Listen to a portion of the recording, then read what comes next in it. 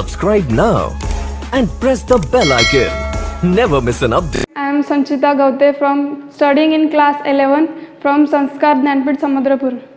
Today we perform an experiment that name is how photosynthesis happen in plant with the help of sunlight.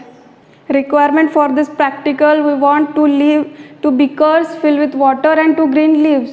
Let's perform the practical. Dip 2 leaves in a 2 beaker full with water.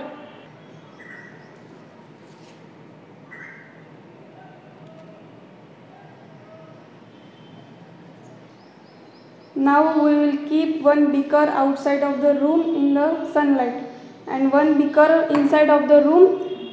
We had kept a beaker here in sunlight and 1 in room. We will record observation after 1 hour. Now after 1 hour we found the bubbles on the surface of a leaf kept in a sunlight. Here you can see that.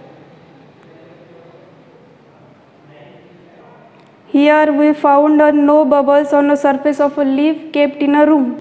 Here we can see. The bubbles found on the surface of a leaf kept in a sunlight are of oxygen, which is involved during photosynthesis. From this practical we concluded that sunlight is necessary for photosynthesis. If you like our video, then like it and subscribe our channel. Thank you.